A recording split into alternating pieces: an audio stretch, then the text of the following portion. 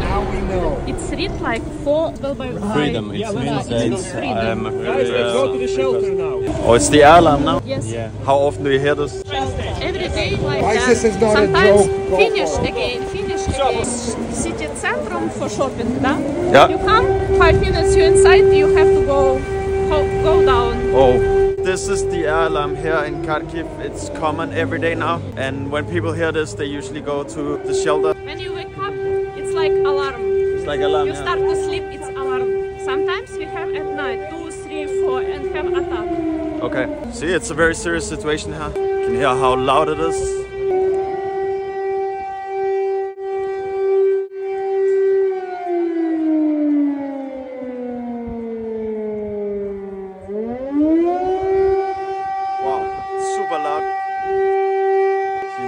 People just carry on with the day even though the alarm is on right now. That's pretty wild. So this is the situation right now in the east of Ukraine. Hopefully soon it will get better, but right now this is what people are dealing with every single day here. So your dad is at home? Yeah. That's crazy. How long has he been? Since the beginning? Yeah. Since the last months he was like a volunteer. He saved all the people, but after he saw something like it that I can see it, I need to take a shot, take it something like it and brave Ukraine. Yeah. So far so good here in Kharkiv. This is one of the most beautiful train stations I've seen here in Kharkiv in eastern Ukraine. See? They really do something out of it. So we are visiting a school in Kharkiv. Good English speakers, huh? The future of Ukraine. How are you? I'm fine. Yeah. Okay. Hello, everyone. Hello. My name is Gustav. Gustav? I'm from Denmark, a very small country. Я Густав, я з Данії, дуже маленької країни.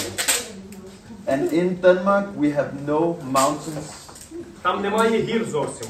It's very flat. So everyone has a bicycle. Всі на велосипедах їздять. Okay.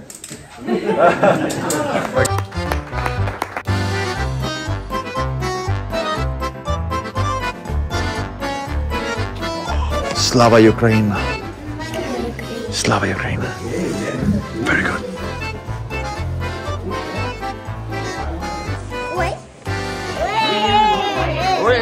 Can you say something in Danish? Who cares about that? Tak. Tak.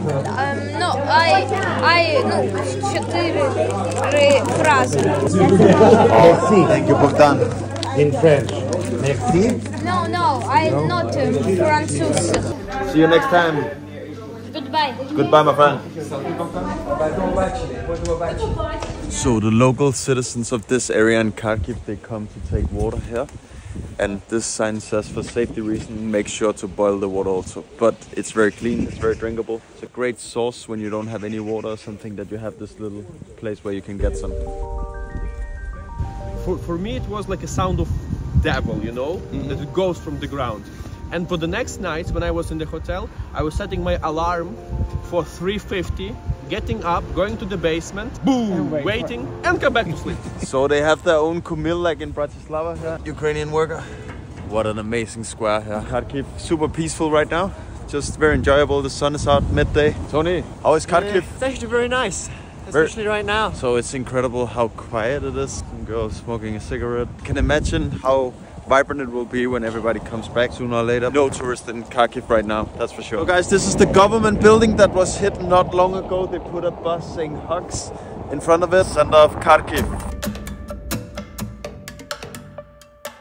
Good advice right now in Kharkiv is to move fast. Don't stay too long in the same location. It can get risky. There's daily missiles here. Very sad.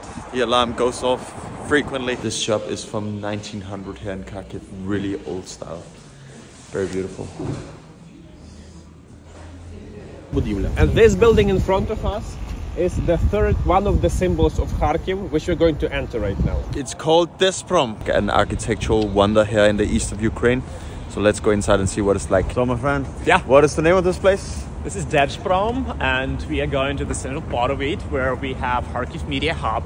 Okay. We are the part of Ukraine Media Center, and All right. we are coordinating work of journalists from all over the world and from Ukraine, also other regions, to help them. Here in this location there used to be regional television studio. What's the best thing about Ukraine? Everything is the best about Ukraine. And what's the worst thing? Neighbors, one neighbor. One to be particular? honest. Yeah, one particular, yeah. So this sign says we are together, we are from Kharkiv. 15-20 minutes to get warm. Travel in Kharkiv, how used to be. Kharkiv was very popular city.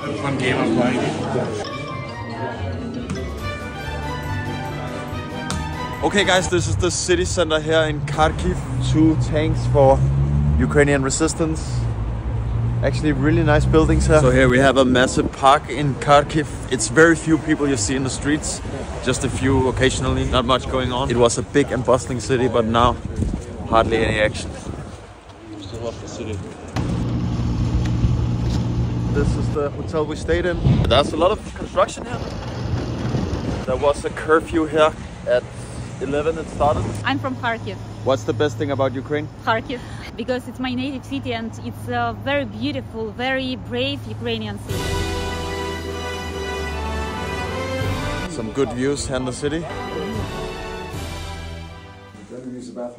Yeah, just go for it. Okay guys, this is our room here in Kharkiv. 2 days ago there was an airstrike right next to the hotel, like 30 meters away. 30 centimeters away. Alright, so yeah, we are on the... It's crazy. This is $6, this wine. Curfew starts 11 p.m. This is where we'll stay. Pierre's going to the bathroom. Well, actually, the Oris is happy. He's got a room by himself. Oh yeah. He can hide under the bed. Bathtub, you can also take your shelter there maybe. Cheers. Cheers. Cheers. It's so smoky. Yeah. If you notice, like when we arrived, you didn't understand this hotel or not, because the entire front is like windows exploded because of the shockwave. There was a rocket hit just by the corner, so the entire neighborhood is damaged basically. I don't see any guests. Their manager, he had to inform me that there was an attack and so on, right? So he was like very attentive. He probably expected us to cancel. But I thought like, no, we have to go. Like, we cannot let people down, right? It would be... Like, statistically, if the rocket was so near, it probably will not come. Looks like there's only one girl working here today, because there are no other guests. So. Is this really true?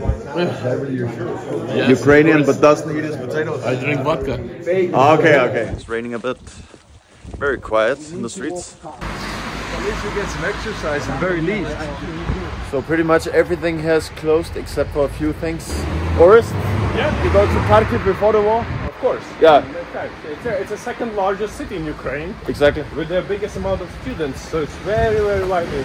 Used to be very lively. Yep. You can see here how dark it is now. So the population went from what to what in Kharkiv? From around 2 million down to less than 500,000 probably. Yeah. Well, it's crazy. This is the metro here in Kharkiv. Not a single person inside. Our group is coming here. And here